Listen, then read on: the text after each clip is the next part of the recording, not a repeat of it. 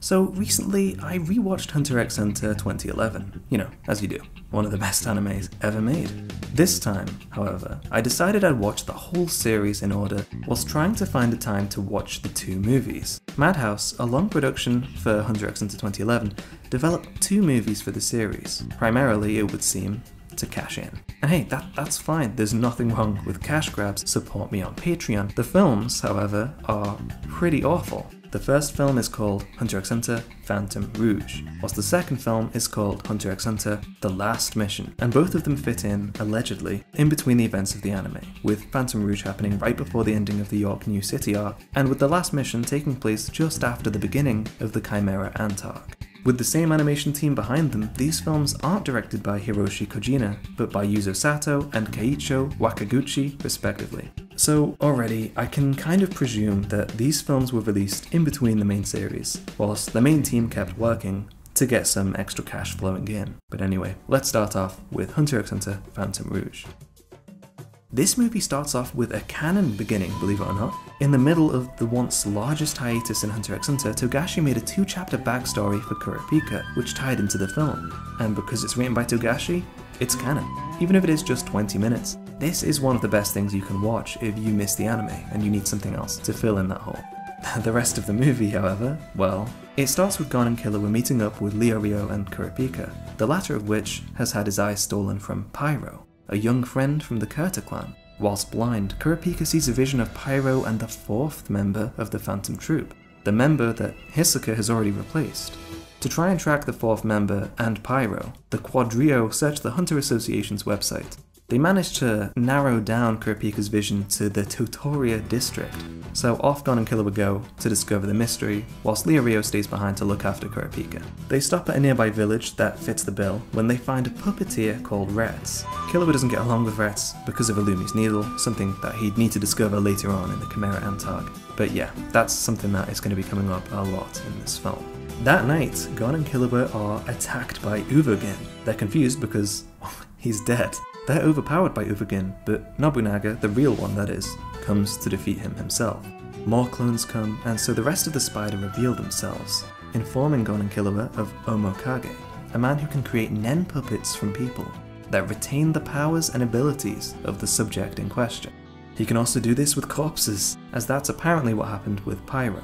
So basically, they part ways, and Gon and Killua temporarily part ways with Retz when they run into a puppet of Illumi, which does much of the manipulation that we'd come to see again later in the series.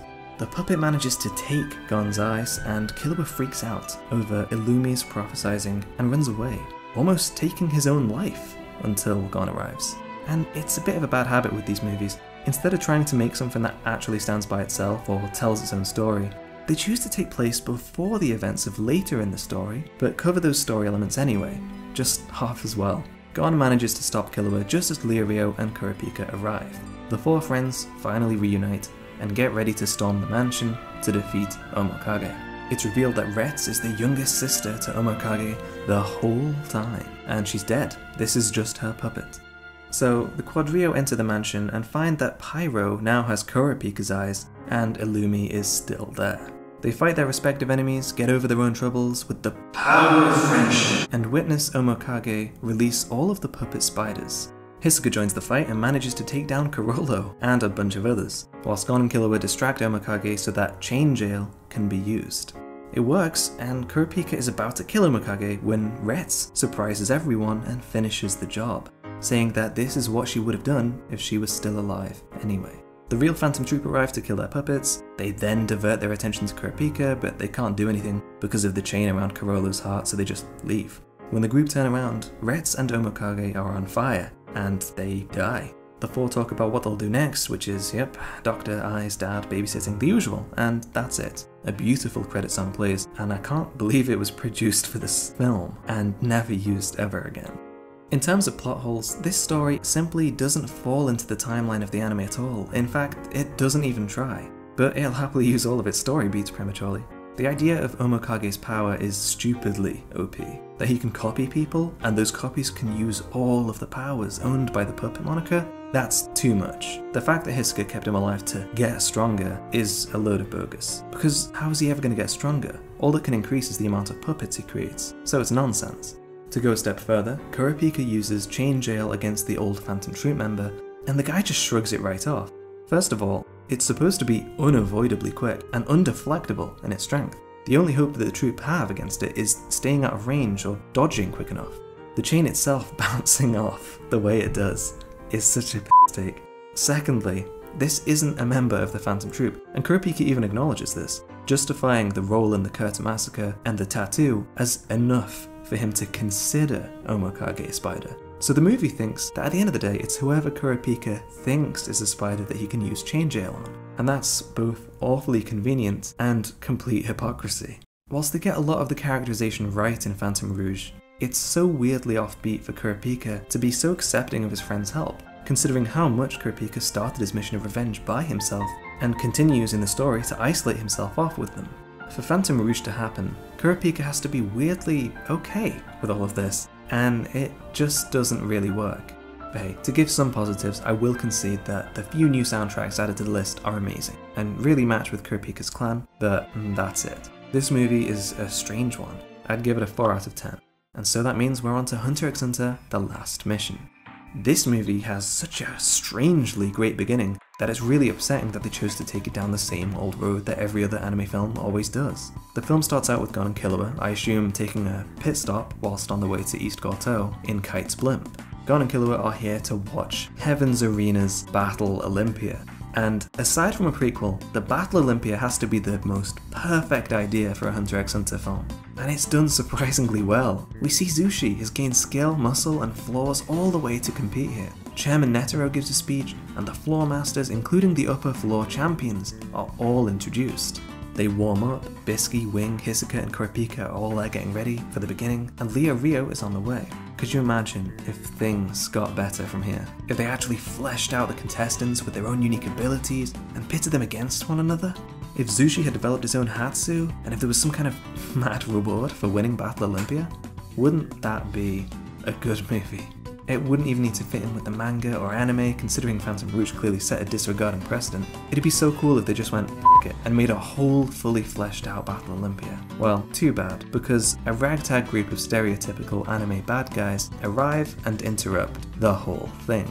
The Shadow, as they like to be called, want to capture Netero because they have a mysterious background with him. They succeed because apparently Netero is getting soft in his old age, despite holding up his own with an infinitely more powerful creature from the Dark Continent after this point. So they take him to the roof for the next hour and 30 minutes whilst the rest of the cast try to figure out a way out of this. This ragtag group of bad guys is led by Zed, a man who had created a restriction of On. On is a darker, polar opposite to Nen. He developed it to kill Netero because Netero, it turns out, hired him and his underlings to take care of the more dark and secretive roles that the Hunter Association needed to complete off the record. Netero eventually found the source of their power, which is hate, by the way, too evil, and decided to kill them all for the sake of peace. But it turns out that hate lives on in a new incarnation of people here once again to have another pop at old man Netero. Gon and Killua instantly take care of one of them, and are disgusted when they discover that the restriction of On means death upon defeat. Gon especially is disgusted that Zed could treat his comrades like this. Kurapika, Hisoka, and Leo Rio manage to defeat another one of the Shadow, whilst Zed freaks out on the roof. Apparently, he's keeping Netero alive right now to show him the destruction of the Hunter Association, and he just instantly loses. It's so stupid. There's no threat from the Shadow at all. So Gon and Killua quickly go to the roof to challenge Zed, but find that Nen is generally weaker than On, and that the only way to compete as equals is to make a restriction of On themselves. Gon makes the restriction, fights Zed, and distracts him long enough for Killua to sever the tie of On that was binding Netero. With Netero, Killua, and Gon all fighting, Zed is quickly annihilated. As they all stand on the roof, everyone's pretty unfazed, to be honest. And that's kind of the biggest problem here. The film pretends to have high stakes at a point in the story where it can't possibly achieve it. First of all, a shadier group of people taking care of more morally ambiguous tasks sounds like a job for a group of heavily trained assassins or something. Maybe a group well known to Netero. Maybe the Zoldycks, literally the group that Netero is clearly already in alliance with and uses in the Chimera Antark, making the Shadow completely irrelevant. Instead of making a film about the Shadow, they could have made it about Battle Olympia, keep it simple, and put in a little more effort to what makes Hunter x Hunter so good, you know? Tactics and powers and how they use them. That is Hunter x Hunter's initial entertainment value, at least at surface level.